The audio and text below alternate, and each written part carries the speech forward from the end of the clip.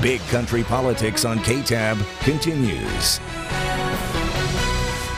And thanks for staying with us. You just heard from Senator John Cornyn. Now you'll get to hear from his Democratic challenger, MJ Hegar. Here once again is Travis Ruiz. And joining us now is Senate candidate MJ Hegar. MJ, thank you so much for joining us here today. Thanks for having me on. Appreciate it. Absolutely. All right. Why don't we start off with you telling us a little bit about yourself and what you're hoping to accomplish should you become our next senator here in Texas? Yeah, thanks. So I was raised in very rural Texas. I joined the military, did 12 years, 3 tours in Afghanistan as a rescue helicopter pilot, got out, did 5 years in healthcare. That sounds like a prison term. I didn't do 5 years in like healthcare prison. I served the community working in the healthcare industry for 5 years, but in Texas, you know, that can be traumatic as well. Texas, obviously, we have a lot of challenges when it comes to healthcare, whether it's the high number or the record number of people without insurance, or the challenges in getting access to care out in rural areas. And then, you know, I took on the bureaucracy in DC to try to open up jobs for women in the military. And I was successful at building a broad bipartisan coalition, despite being told I would not be successful because I wasn't a big donor and I didn't have a lot of political capital. And I kind of looked around wondering why more people couldn't do this, couldn't build a broad bipartisan coalition to actually do something to make our country stronger. So I figured I'd better come back with more authority.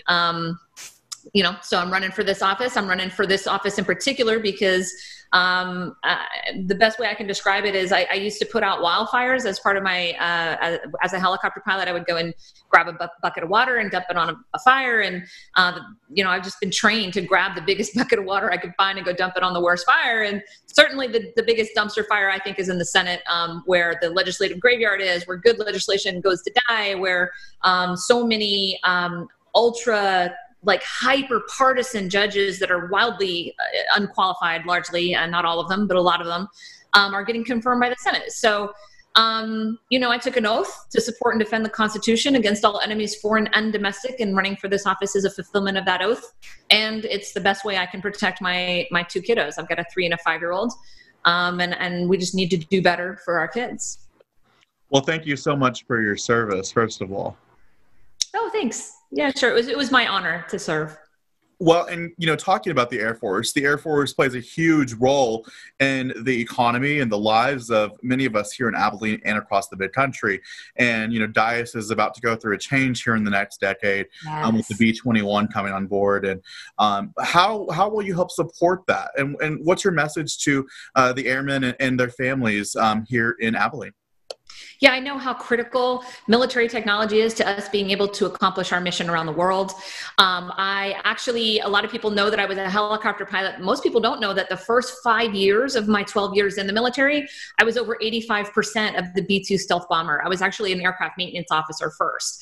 And so I feel like we need more people like me sitting on the Senate Armed Services Committee and places like that, where we know what questions to ask to make sure that programs are going along smoothly and money is being spent, you know, in the best way. And I'm excited to be able to provide a credible and a knowledgeable voice on those types of committees to fight to keep that type of, you know, whether it's aircraft production or you know, just the bases around Texas that are doing such great work for our national security, to keep them healthy. All right. So this is kind of the final leg of the election. So it's already been a kind of a long, fierce battle with the runoff. How are you feeling? You know, we're 90 days away from that November day.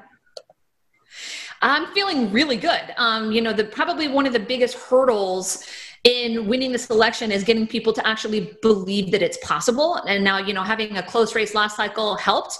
But a lot of people think of Ted Cruz as being more vulnerable than John Cornyn, because Cornyn kind of doesn't rock the boat. But actually, the fact that Ted Cruz rocks the boat is what so many independent voters love about him. He had a 52% approval rating going into the election. John Cornyn's got like a 28 to a 32, depending on the poll that you're looking at. We are actually 1 point behind him in polling. And there's still a big chunk of undecided voters. And that's just how I like it, frankly, because I know that once people hear my message and they know that I'm one of them, that, I have faced the challenges that they have faced, that we need fewer career politicians and their privileged little bubbles making decisions for us. And we need more people like me that have worked minimum wage jobs and have, been laid off, worried about where I'm going to get my health care from.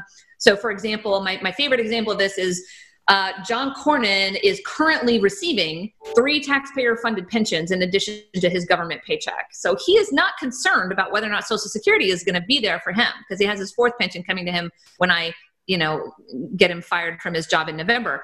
And so, that's why they can't seem to fix things that are concerning us. I mean, you never hear about Social Security in the headlines, right? But when I'm out talking to regular working Texans, they're talking to me about, especially in rural areas, they're talking to me about the quality of education. They're talking to me about the lack of their ability to get healthcare, whether it's financial or physical access in, those rural areas. But they're also talking to me about Social Security. So, people, they're not asking for a lot, and they're not asking for a handout. They're asking for our government to keep their word and keep their promises to them for the things that they've paid into. I think our government should keep our word to our seniors and our veterans and our allies and our enemies. And we need to get back to a place where we are known for our integrity and keeping our word. And we're just not there right now. Right now is crazy times with the pandemic going on. Mm-hmm. Talk to me a little bit about the Republicans and specifically Senator Cornyn's response and maybe what you would have done differently. Yeah, I said it was a mistake to do the expanded unemployment and that people aren't going back to work. And to think that people aren't going back to work because they're living high on the hog on their very meager unemployment is why I think we need more regular people in office, because you and I know how little people are getting on unemployment insurance and that it's not enough to live comfortably. It might be a bridge to help you keep food on the table, but it's definitely not an incentive to not go back to work. People are not going back to work because it's not safe. And he needs to do more, and he needs to pressure Governor Abbott to do more to get us more access to testing, to get us more contact tracing, to listen to frontline and essential workers in healthcare and in meatpacking and other areas, to get them the PPE that they need. Senator Cornyn seems more interested in making sure that corporations are protected from liability who fail their workers and don't give them, the type of safety measures and PPE that would keep them safe. That's not what we should be focusing on. We should be focusing on getting the public health aspect of this under control, fixing our healthcare system that right now is employer-provided model, which I think that we need a public option. I think we need to protect people's choices on how they get their healthcare insurance. And if they, want to stay on their employer provided model, great. But now we have nearly 1 out of every 3 Texans that are between the ages of 18 and 65. 1 out of 3 don't have access to healthcare because it's an employer provided model.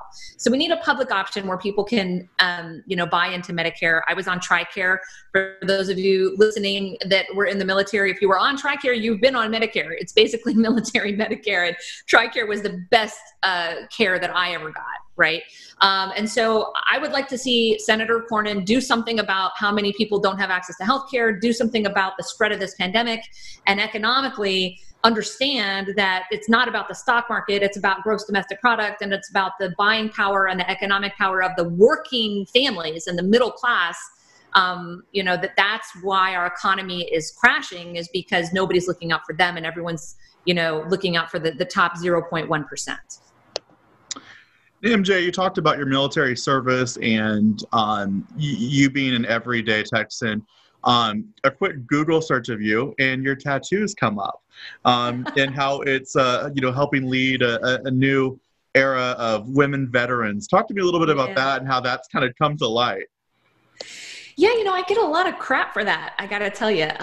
But what most people don't know is that I actually, I was shot down in my 3rd tour in Afghanistan, and I was also shot, took a bullet through the windshield that fragmented into several pieces and it hit my arm and leg. And so I was just really tired of seeing the scar tissue every time I would reach down to pick up my kiddos. So this is the tattoo, and I have like a cherry blossoms over all of the little sort of shrapnel scar pieces. And I think that that's just kind of part of my personality is something that I do is I take ugly things and try to make them beautiful. And you know, I think that I'm trying to take this ugly situation of a government that's set up to work for the rich corporate special interests and trying to mold it into the state and the country that I grew up believing that we lived in. This country that was opportunity and the American dream, where you could come here with your family, and if you sacrificed and you made good choices and you worked hard, you could make something of yourself and you could begin a generational wealth for your family. That is not the reality for so many people, whether it's because of race or zip code. And so I would just like to see us live up to that ideal. I think that that's the most patriotic thing I can do with the last couple decades of my career, is try to ensure that the country that we're handing our kids is the country that you and I grew up with. And you know, the reality of opportunity and entrepreneurship and supporting small businesses is actually the reality for other people, regardless of skin color and zip code. It just hasn't been that reality for so long. And I think that it's sad, because I think that the idea of America and what we stand for is beautiful. And I want that reality for people. MJ, thank you so much for joining us here today. Thank you. I appreciate it. Hopefully I'll talk to you again soon. And you can watch both of those interviews again on our website at bigcountryhomepage.com. We'll be right back.